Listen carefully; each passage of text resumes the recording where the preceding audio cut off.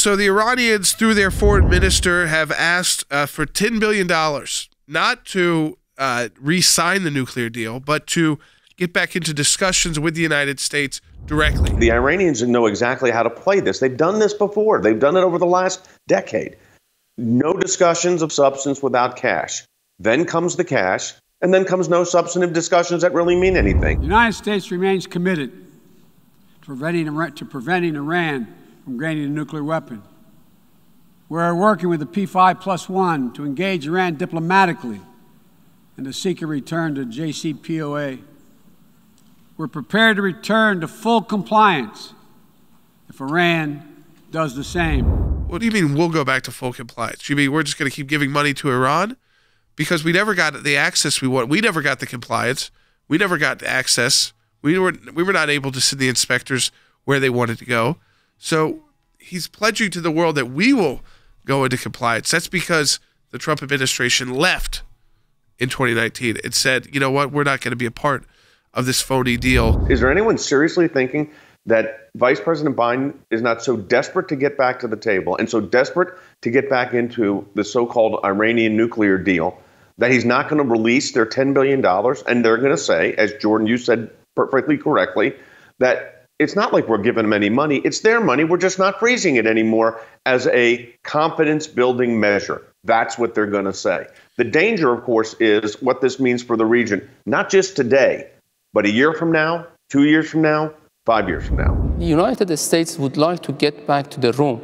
So it needs ticket, and the ticket is to be able to respond to the request of all P4+1, including Iran. There are important issues. One is removing all sanctions imposed, reimposed or relabeled or newly labeled by Trump, and also to give a proper guarantee that there would be nobody in Washington again to violate the deal. It's how it worked in the Obama administration. It's how it works in the Biden administration. You've got an enemy of the United States. It doesn't matter if it's Iran or the Taliban.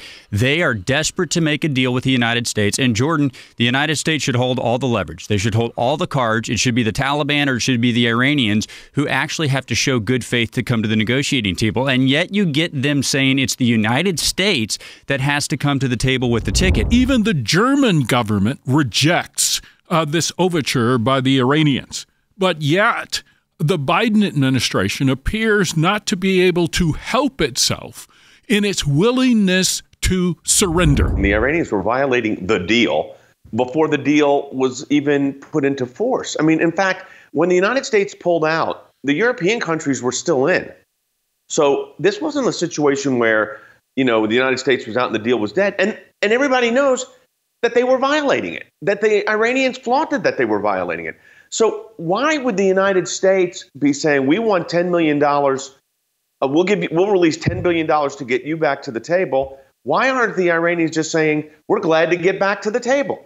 Because they have no intent to do anything differently than they're already doing. And the world is kidding itself if it thinks this is anything but that. And we're putting the entire region back into jeopardy. For months, there were all these Biden administration officials that would go on TV, like the Jake Sullivan types, talking about Iran. Iran knows they've gotten them to the table before. But this time around, they waited. They came up with a number. The number is not so outrageous that you can't dismiss something like this. This could easily move forward, and you can see an administration that's spending in the trillions, how $10 billion to get back to the table with their friends from Iran is not so extreme. The people that initially, negotiated for the Iran nuclear deal have been promoted. They're in higher positions of authority now in the Biden administration, and they're continuing this same song and dance, even though it's not realistic. Iran will not live up to their obligations in the agreement. They didn't do that before.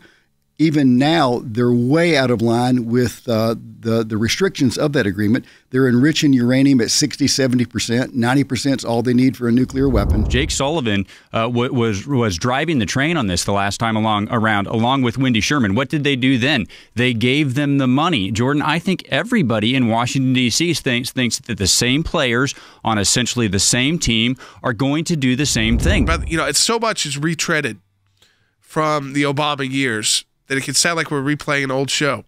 But it's not an old show. It's 2021, and it's the same actors. They're back in charge now, and they are, I'm sure, very happy that Iran said it's already a done deal to get back into negotiations. Not that we'll sign the deal. So it seems like that $10 billion has already been green-lighted.